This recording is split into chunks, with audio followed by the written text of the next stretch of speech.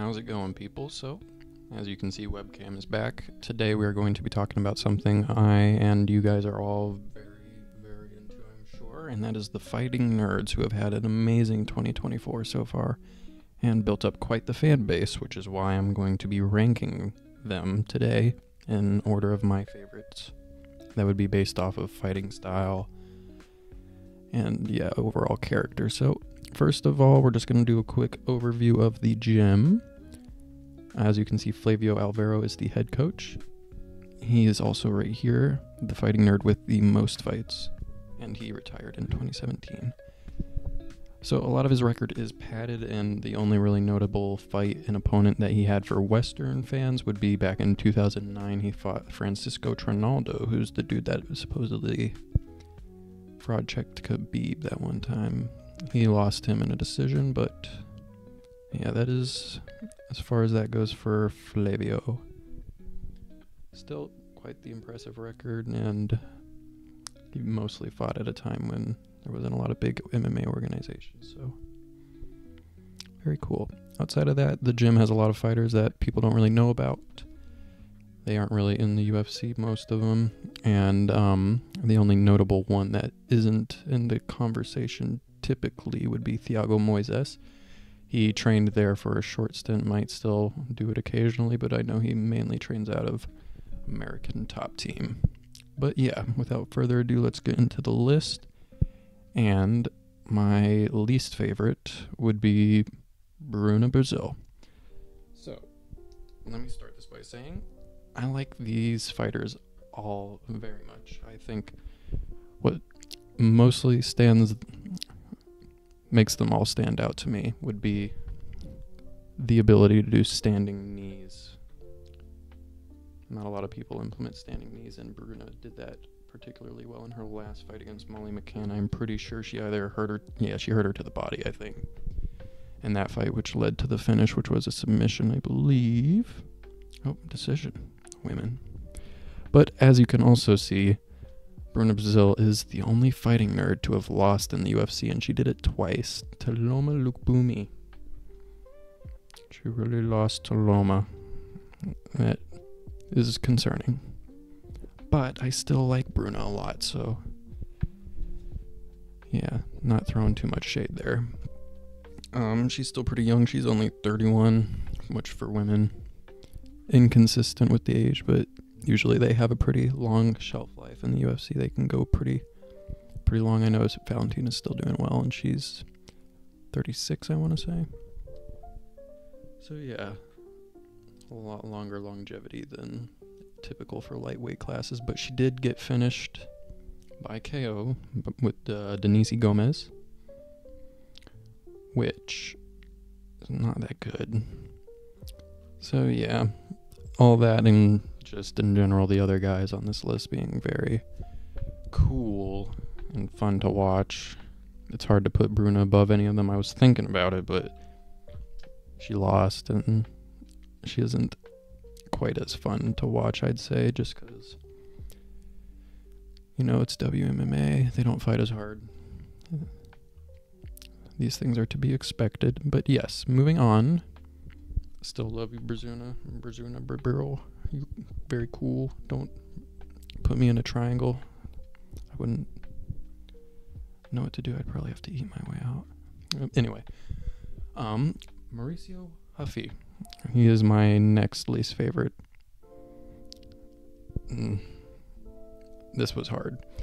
These next three guys I really struggled to rank because I just, like I said, like these people all very much.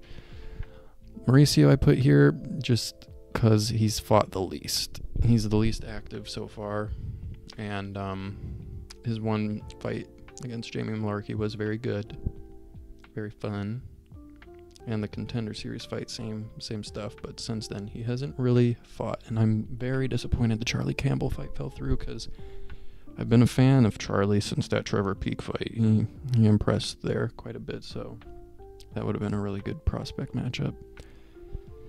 But yeah, he is 28, the second youngest. I believe Gene Silva's the only one younger, and that would be a 27-year-old.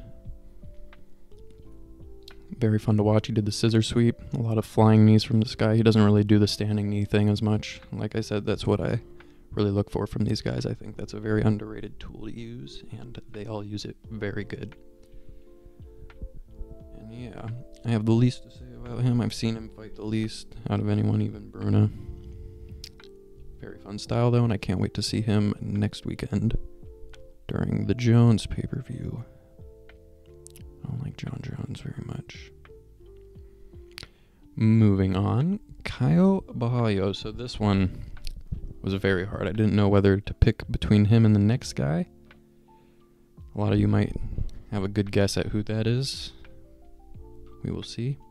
One thing I would like to say, I think this guy gets a bad rap for his tattoos a lot. The neck tattoo is definitely the worst one. But I think he has some pretty cool tattoos. I don't think they're all in this photo. I think this is an old photo, but Caio, very cool. I almost put him ahead of this next guy. It was very, very tough. So his most recent fight was a win over Jared Cannonier. That fight was a war. He went 5 rounds to a decision somehow. One of the only decisions to end in a knockout. Jared was dead by the end of that fight, which was just going to show how good he is for staying in there. But yeah, Caio's a monster. I can't wait to see him fight other people at middleweight. From here, I think he should get a top matchup, maybe an Imavov. That would be nice. Nasruddin, get him beat up real quick. And yeah, he's 31, tied for the oldest. I don't know whether or not he's older than Prates or not. I know they're both 31, but a couple months or days difference between them. And he's in the heavier weight division out of all of them so far, so his age isn't that awful for a middleweight, honestly. And yeah, really like his fight style. He's very fun, very good on the ground. He didn't get Paul Feldered. He beat Abus by decision. I would need to rewatch that fight to remember how round 1 went, but it's not a split decision, so who knows. Anyway, yeah, like Caio a lot. Very cool dude. That fight with Cannonier was a war. If you haven't seen it, I would definitely recommend you watch it. But that takes me on to number 3. Or no, this would be number 2. I'm bad at counting. Number 2, my second favorite fighting nerd, Carlos Prates. He's fighting this weekend against Neil Magny. I wish he got a bigger step up. But I put him here simply because he smokes cigarettes, which is pretty cool for a fighter to do. Who needs cardio when you have nicotine? But yeah, a lot of the same stuff with Caio. He has good contender matchups. He beat Radke and Liang by knockout. I thought Liang knockout was pretty sick, and it really put him on the map. And as you can see here, he finished Radke with a knee to the body, which, like I said, standing knees. Very underutilized tool and very, very good in MMA. But yeah, not too much to say here. I hope he wins this weekend. I'm predicting him to win. A lot of the big weakness of these guys is going to be grapplers, so Magny would be the one to fraud check him, but he's not the highest level grappler. I think Trevor Giles, he shot a couple takedowns. I guess they're not similar, but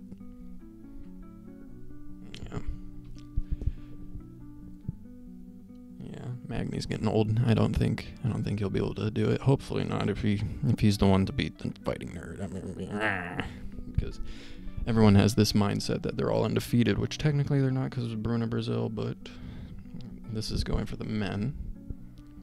And yeah, hopefully my Muay Thai boy does not get fraud checked. Oh yeah, also notable, this guy fought Charles Oliveira. That's totally Du Bronx Oliveira, not some other dude. So yeah, that's pretty cool. Beat him with the jab in round 1. Let's go. Carlos Prates. Anyway, without further ado, I'm sure a lot of your favorites and mine, predictably so, Gene Silva. This guy is pretty cool. He's the youngest of the fighting nerds, and has been on a tear. Like all of them, they came in through the Contender Series, and yeah, he had an impressive debut against Weston Wilson. Don't know why this guy's in the UFC. It's like a Herbert Burns level dude. Really no point in him being there. He's just there to get hurt by someone. It's quite unfortunate. I'm seeing there was a William Gomez fight that got canceled. That would have been pretty nice to see. Gomez, as we all know, robbed Brito.